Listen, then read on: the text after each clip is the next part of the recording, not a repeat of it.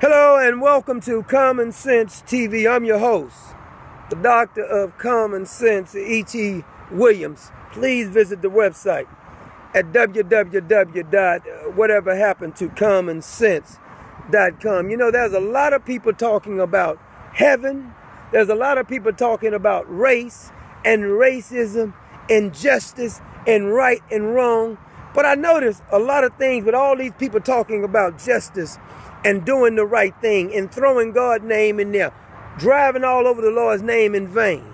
There's a lot of people talking about heaven, ain't going to heaven. Oh, that's a fact. There's a lot of people talking about justice. They ignore justice time and time again. You can't hide behind religion when you're trying to do the wrong thing. You can't hide behind your racism when you're trying to do the wrong thing. Just like the white supremacists and the Ku Klux Klan used to use the Lord's name in vain, saying these good white Southerners while they was lynching Negroes. Now we have the Black Panthers and these black extremists like the Jeremiah Wrights and all these Negroes saying that they're going to kill Whitey in the name of the Lord. This is what the Lord wants. I've never seen so much racism going on in this country, and a lot of people talking about heaven gonna bust hell wide open. Yeah, that's right. You can front all you want to, acting like you know the Lord. You don't know the Lord. You're a freaking hypocrite, pretending like you know the Lord. Stop using the Lord's name in vain. I've never seen so much racism and division probably since the 60s or the 70s. A lot of people thought that Barack Obama, when he came in office, was going to be the savior. Well, he couldn't be the savior because liberal whites and blacks adopted him as only being the black president. Well, I thought he was the president of America. But every time you look around, somebody in the Obama administration are bringing up the race card. Eric Holder had a chance to do the right thing with that whole Black Panthers intimidation of the voters. He started quoting "my people." Had no sense of doing the right thing. And every time somebody called Eric Holder on this, he starts talking about the 60s. Fool, it's 2014. The hell you talking about that for? He'll go to a church and they'll sit there and let this fraud get up in the pulpit. Worse than they had OJ in the pulpit after he was let off the hook. But every time I look, there's a lot of people. I'm talking about on the conservative side and the liberal side. Y'all gonna bust hell wide open using the Lord's name in vain. I don't even try to sugarcoat it. I am what I am. I ask the Lord for forgiveness if I do something. But all you frauds going around, whether it be that whole Karl Rove crowd who's acting like the GOP is the saviors of the world. A bunch of them GOP gonna bust hell wide open. They're frauds too. All they do is rip off people and pretend like they are out there for the needy. Those greedy SOBs would know Jesus if he was 20 feet tall.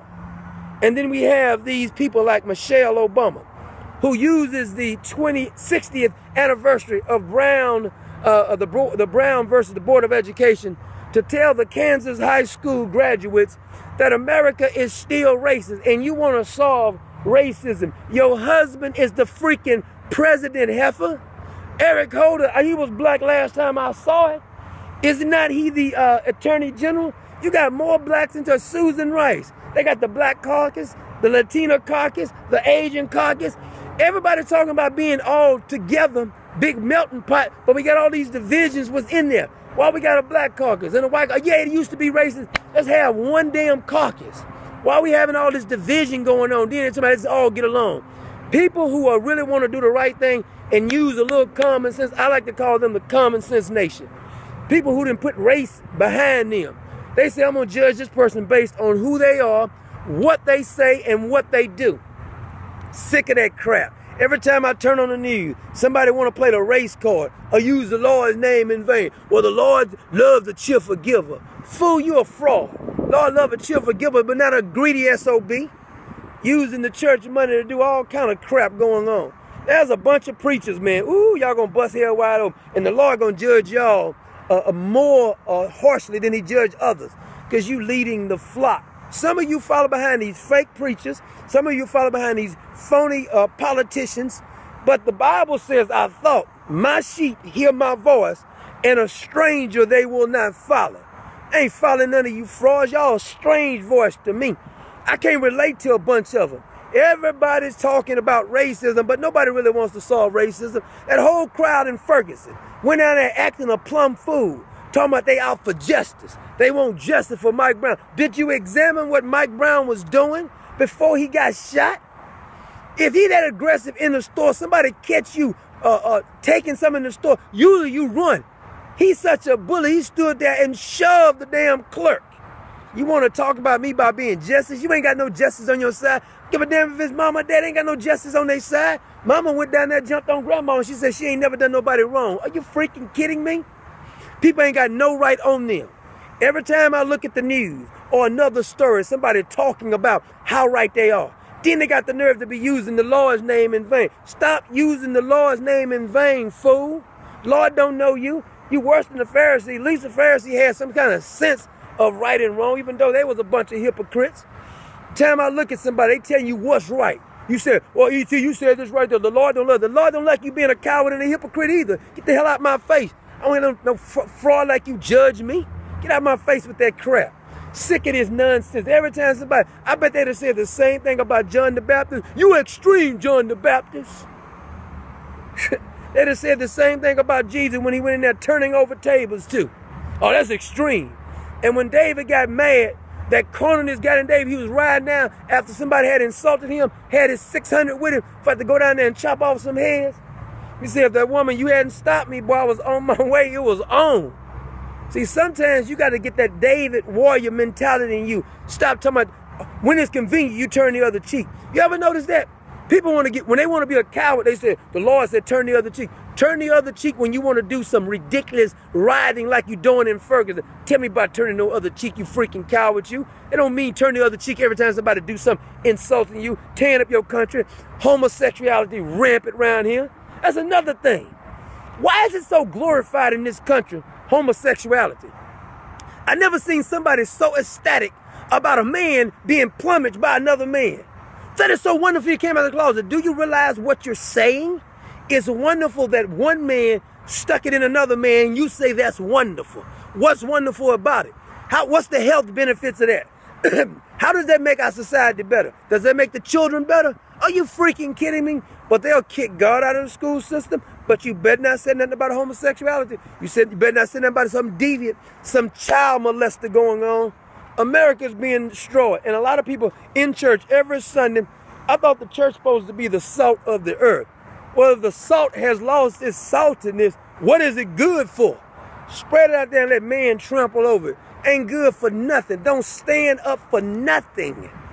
And then you see, sometimes, I'm going to be honest with you, a lot of you couldn't even be a Christian back in the day when they had Peter and Paul going on. All y'all would have sold them out in a minute. But they real holy on Sunday carrying their Bible. Won't confront no evil. Won't call nobody out because it's convenient. You don't want to insult your family members. You don't want to insult your Facebook friends, your Twitter friends, your YouTube friends. Them frauds ain't your friend. That heifer don't know nothing about no Jesus sitting next to the church. I don't care if she's singing the choir or on the usher board. Don't make no difference to me. Care if that Negro preaching in the pulpit. Any fool constantly propagating race relations and always on the wrong side, you ain't no preacher to me. I don't care if you're white. I don't care if you're black. I don't care if you're Latino. Right is right. When does right stop being right? Does Jesus say, you know what? It depends on what right is, if you're right or not. But we have more racism going on in this country than ever before since Barack Obama has taken over. Race relations ain't got no better. Because you know why? Every time somebody call that fraud out and point out the facts, they start talking about his race. Colin Powell did it. Oprah Winfrey did it. The reason they saying something against him because he's black. Heifer, you rich off white people. Barack Obama got elected. Yeah, majority of blacks voted for him. But if it wasn't for whites voting for Barack Obama, he never would have made it as president. It's amazing to me how he's using the race card now. When he was in Hawaii, getting bent over for cocaine, nothing but white men was running up in Barack. Was he worried about white racists then being racist towards you? Was you worried about white men riding you? Give me a break with that crap. I'm sick of it. Every time I look around, look at the news, I see all this injustice of stupid people trying to justify somebody doing the wrong thing. Your son robbing the store. You mad because somebody shot him. Heifer, won't you raise that little bastard? He's sitting around terrorizing the whole damn city, and we supposed to feel sorry for it. You know, another problem in our society is that we always want to reward people for doing the wrong thing. I think we reward people too much. Because if you just did your job and you only did your job, why should you be rewarded a bonus or something else? See, a bonus, or say a distinguished service like the cross, the DSC award, the second highest military decoration, usually goes to somebody who's done something more than just ordinary. You want to just do the ordinary. It's kind of like the employees at the minimum wage level. You just do your average job and you want a raise. That's insanity to me. Why should you get rewarded for being average? Average means average. You're getting the average pay. But everybody wants to be rewarded no matter what they have done. You ain't going to get no Medal of Honor. What you done for the Medal of Honor? All these welfare recipients sitting around, sucking up the system, say they want some more welfare. What you did to earn it? Because you laid on your back and got pregnant? That's a high honor? I'm supposed to pay you for that? It's disturbing to me when I see these people trying to defend the wrong thing. Welfare recipients being rewarded, celebrating, defending Michael Brown. What was Michael Brown doing? He was robbing a store, acting a plum fool. Honorable men who lost their lives doing the right thing, nobody honors them.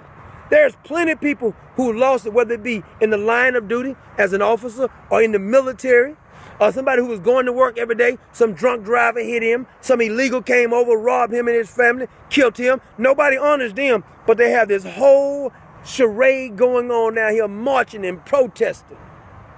Yeah, there's a lot of people talking about heaven. They ain't going there. You can talk about heaven all you want to. Just because you talk about heaven don't mean you know a thing about heaven.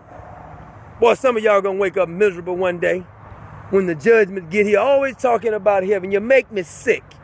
I mean, it's nauseating to hear some of you people telling me about this is right and this is wrong. You're so wrong you wouldn't even know right. You done the wrong things because you're too caught up in traditions.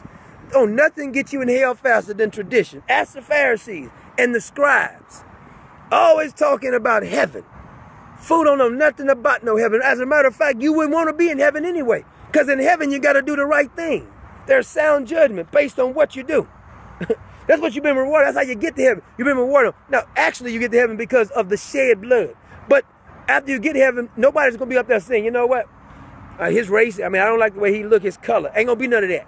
Ain't no such thing. Most of y'all wouldn't enjoy it because y'all be saying, well, everybody look. Ain't nobody separating from races or intellect or financial gain. Insanity. Why don't America really wake up and stop playing the race card so much and try to just do the right thing regardless of what somebody else thinks, damn it?